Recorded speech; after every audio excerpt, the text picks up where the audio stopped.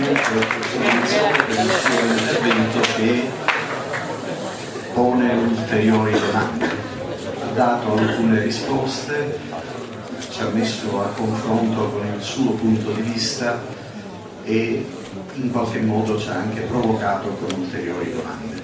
Io credo che l'importante di questa esperienza per voi sia a questo punto mettersi dentro questa prospettiva e dare voce alle vostre domande perché possiate in qualche modo porre a confronto i vostri dubbi. C'è già qualcuno che ha qualche domanda da porre?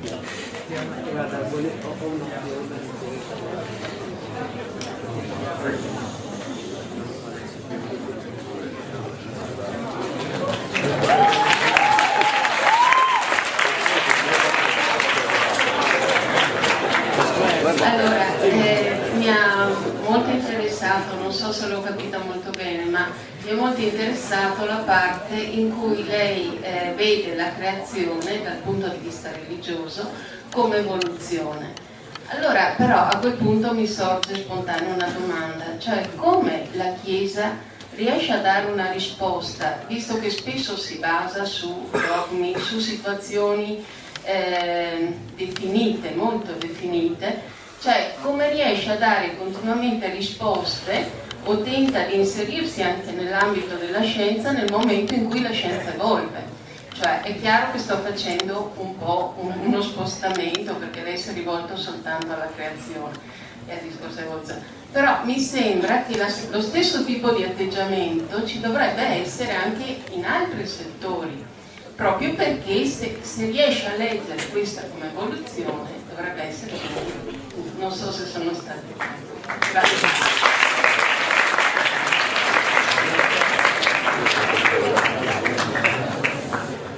Credo che la sua osservazione sia più che legittima, no? Ed è vero che è necessario che questa comprensione che nasce da discorsi di carattere cosmologico sia trasportata anche in altri tipi di discorsi biologici sostanzialmente. Il problema è quello. Allora, qualcosa si sta facendo. Per dirle, lo scorso anno c'è stata una settimana di studi internazionali alla Pontificia Università Gregoriana di Roma proprio sul problema di Darwin. Un problema non perché sia una roba da eliminare, ma per cogliere le sfide. E allora io credo, mi ha impressionato personale, il discorso cosmologico passa abbastanza facilmente perché tutto sommato è fuori di me.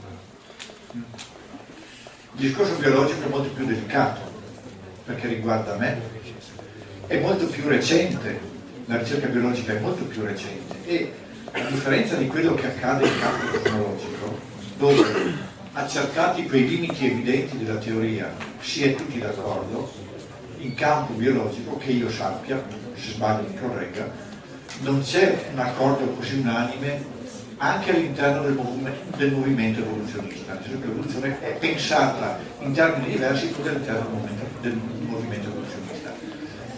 Ciò non toglie che si debba camminare in questo settore, cioè in questo ambito, e che la Chiesa debba fare dei passi in avanti.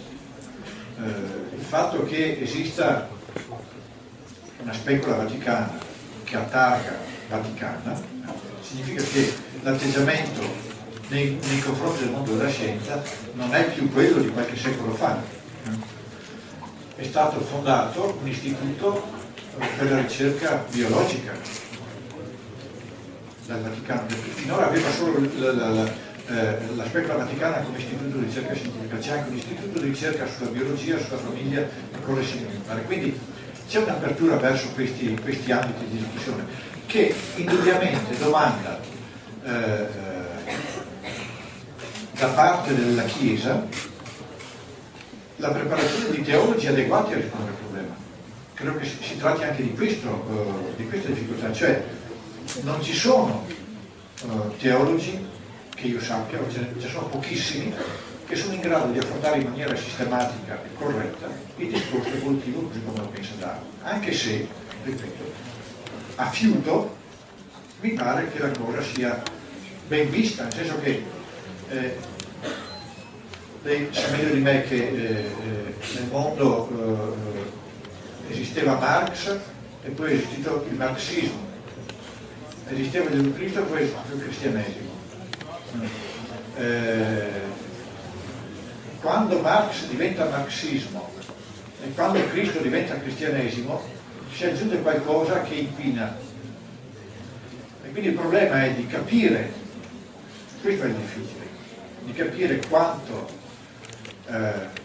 Marx è stato deturpato quando è diventato marxismo e quanto Gesù Cristo è stato deturpato quando è diventato cristianesimo. Secondo me il problema è là, ma è un problema di uomini, della nostra testa, e allora qui è importante la collaborazione, cioè se insieme si fa lo sforzo di capirsi e di spiegarsi, forse la matassa si dipana.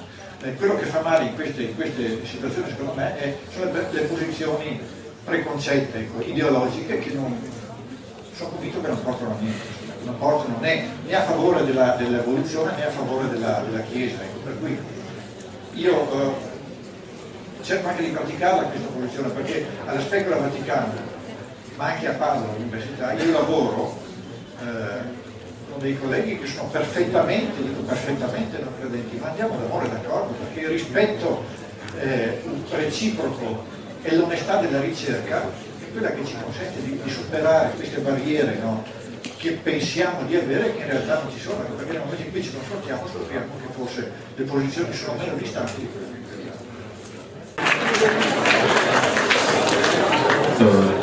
Devo chiederle se esiste un pianeta con qualità affini a quelle della Terra, dove può esistere la vita, ad esempio.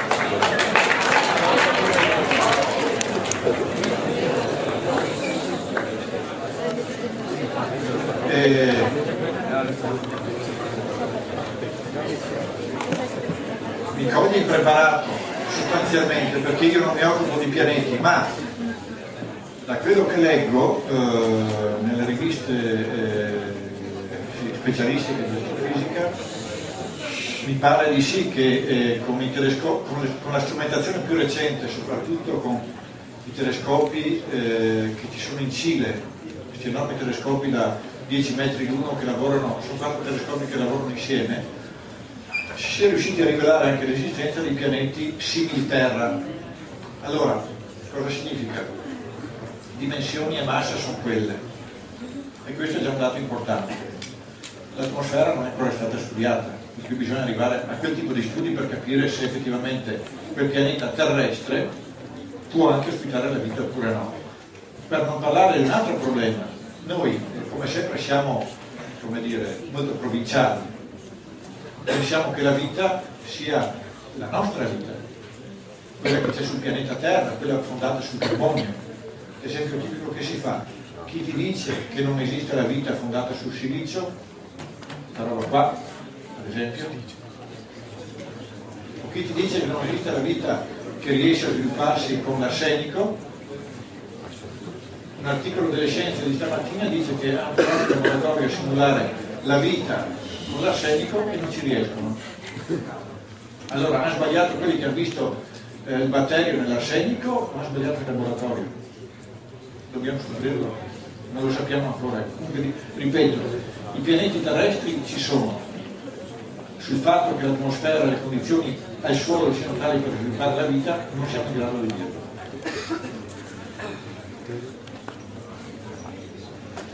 C'è una promessa, non la faccio meglio. Io mi riferisco all'ultima diapositiva che lei ha mostrato, successiva rispetto a questa, quando alla fine concludeva: vi invito a mantenere vivo nel cervello il luogo della relazione fra l'esperienza religiosa e l'esperienza scientifica verso una risposta di senso che possa essere soggettivamente unificante rispetto alla complessità dei dati che per un verso la fede, per l'altra la scienza, per l'altra la religione ci forniscono. La domanda che le faccio, perché oggi mi pare che il problema sia molto vivo, è come pensare il ruolo della comunicazione in una dimensione che definirei pubblica, in quella che alla greca potrei chiamare la agorà, cioè il luogo in cui gli uomini dibattono delle loro idee. Perché il problema è quello della condivisibilità. Come è possibile creare una condivisione fra i diversi linguaggi, in particolare oggi che non assistiamo più a una condivisione di fondo sottintesa dell'aspetto religioso e che oltre alla pluralità delle fedi abbiamo un fenomeno che nella prassi ha tolto la religione secolarizzando.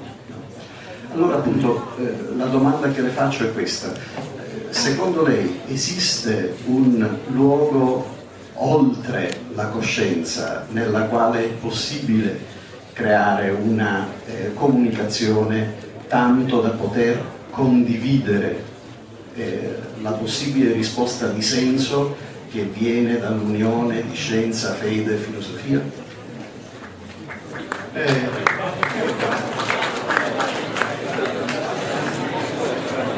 Io credo che noi in questo momento siamo in questo luogo, cioè il luogo di cui lei parla è ad esempio questo qua, che sono tutti i luoghi nei quali si educano le giovani generazioni, no? a, come dire, a non essere razziste dal punto di vista ideologico o settarie. Io non vedo altra possibilità se non di stimolare delle menti ancora, tra virgolette, vergini o intatte, che per loro natura sono aperte alla curiosità, aiutarle a non chiudersi. Allora, io penso che se un insegnante vive sulla propria pelle questo discorso di dare delle risposte non parziali ma complesse, no? Variegate ad una domanda, allora questo insegnante ha la capacità di trasmettere questo atteggiamento ai suoi studenti e il suo modo di fare scienza o il suo modo di fare scuola dovrebbe essere trasparente rispetto a queste cose. Io ho degli esempi di insegnanti che venivano apprezzati dai loro studenti perché avevano questa straordinaria capacità di fare intuire di una nozione di filosofia, di storia e di senso, non solo il risvolto storico ma anche il risvolto umano e di senso. Quindi, ripeto, secondo me il luogo dove si impara a fare queste robe è il luogo in cui ci si forma. E dove ci si forma dove? Nella famiglia, nella scuola e in tutte le altre agenzie educative. Allora, per chi crede ci si forma in parrocchia, ci si forma in catechismo, ci si forma nello sport.